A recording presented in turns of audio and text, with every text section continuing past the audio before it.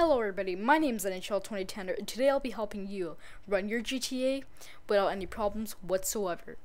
So recently in the past 2 months I've been asking support from Steam and Rockstar, but their support was really nothing to me and it gave no solutions whatsoever.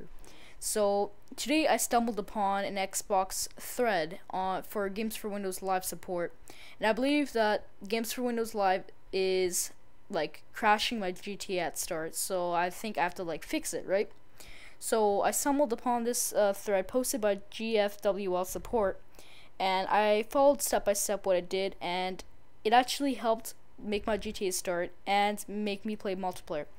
So this is something that I see on Steam support, especially through the weekday madness sale.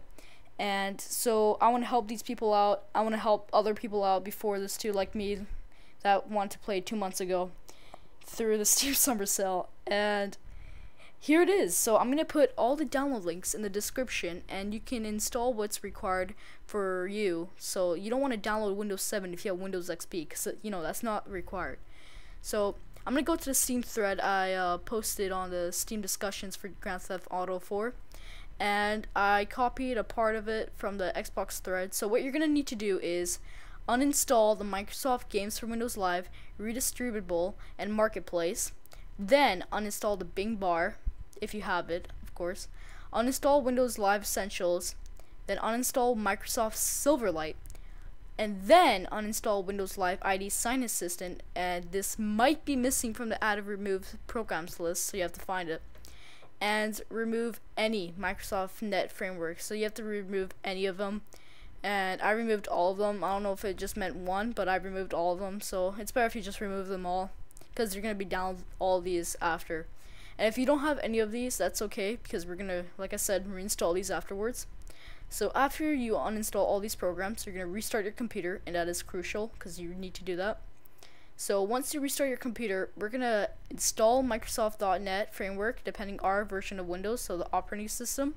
So if you have Windows 7, you're going to install Net 4.0, which will be in the description. This is the link. And Windows 7 should only need 4.0 and not the client profile, because it just comes with it, I guess.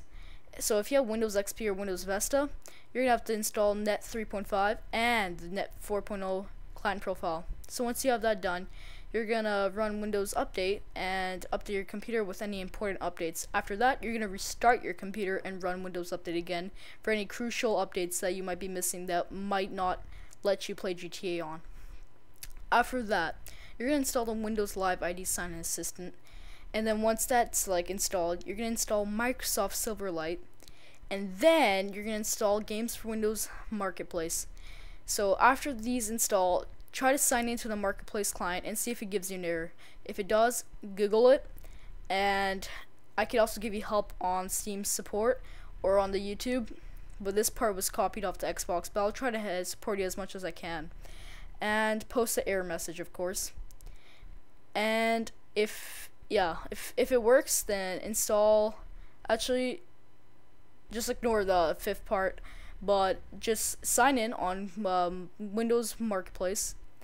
And once you signed in, if you're running GTA through Steam, go on Steam, open up GTA, and log in or play offline on Social Club, and hopefully it should start if you have, the required